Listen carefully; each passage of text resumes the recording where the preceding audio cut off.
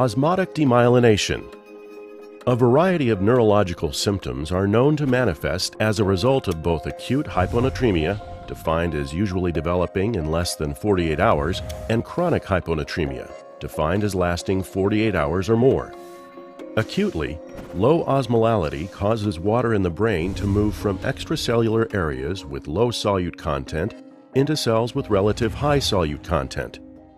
Glial cells selectively swell after hypotonic stress, and neurons do not, suggesting the existence of glia-specific water pores.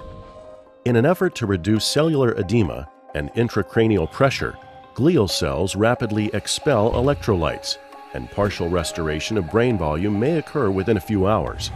However, when hypoosmolality develops at a rate that exceeds the brain's ability to regulate its volume by electrolyte losses, severe brain edema results, potentially leading to neurological dysfunction and sometimes death.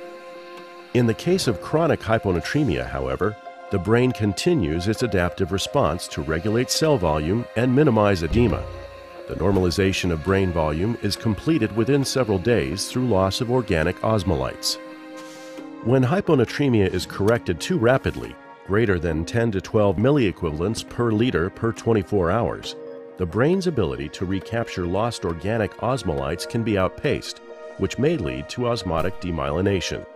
In the context of rapidly increasing serum osmolality, glial cells in the brain will again try to restore balance, this time by increasing the production of organic osmolytes and by increasing the intracellular inorganic ion content.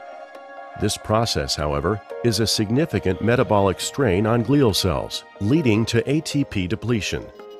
Water, therefore, leaves the glial cells, resulting in cell shrinkage.